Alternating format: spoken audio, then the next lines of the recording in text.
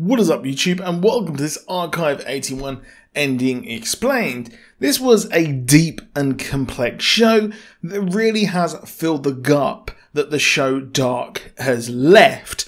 We will mainly be talking about the cult, the demon, and what could be coming in Season 2. Now, the show follows Dan as he is hired to restore some tapes of the documentary maker Melody when she started her documentary in 1994.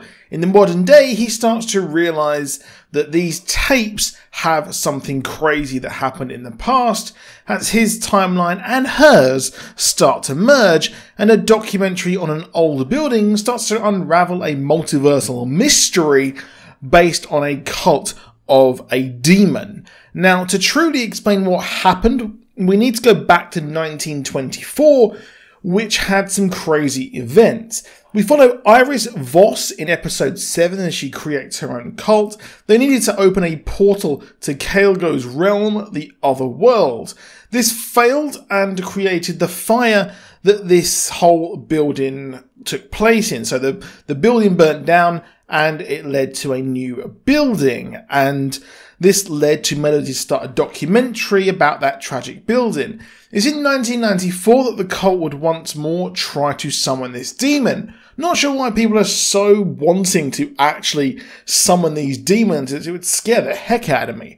Now, each person would actually want to summon this thing for its own gain, and they all had their own different motivations, with Iris wanting a child. However, the man we see in the last and in the documentaries, Samuel, is secretly part of the cult and on the surface trying to recruit a young girl, Jess, as the conduit for the ritual for the demon, and he was ensuring that, well, she would be fed this horrible little mold which would contain part of the demon's body. It turns out Melody has a lineage of witches as well and is the precise person needed to start the ritual, except this fails miserably and, well, Melody and Samuel are sacked into the other world and Jess survived and changed her name. But what exactly is this demon? Well, the demon's sculpture is made of a special gemstone called Chironite, and it's believed to be a part of a comet that crashed on the Earth's surface millions of years ago.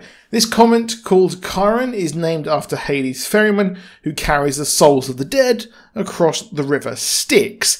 Now, Chiron makes its visit to our inner solar system once every 70.6 years. When this happens, there is a thinning between the two worlds, and the demon wants to make our world like his. In the 14th century, the Baldung Coven feared his coming and trapped the demon in the sculpture like we saw in the show. They sacrificed their magic to do this, and only a Baldung witch can succeed, which is why Melody was so important to Samuel's plans. Now, Jess was the vessel and Melody was to be used to open up the portal. Her mother abandoned her, not wanting her to be burdened with all this, and Dan was also abandoned or had a missing father. His father did actually die and died as part of the cult plans. Now, Dan in the present finds all of Melody's tapes and throughout the course of the season unravels the mystery of what happened in the past as she is bleeding into the present as she's trapped in the other world and trying to help him free her, seemingly. Dan got hold of the tapes as Virgil hired him to restore them, as it's believed they have the key to restoring the demon embedded into them, and certain items and different things like that do have a sort of supernatural energy. It did remind me of the objects of power in the game Control. Now, Dan actually connects with Melody as watching these tapes thin the veil between the worlds due to, supernatural spoopiness, and he did start to hear or see the tapes of his predecessor who was actually doing this, who went crazy.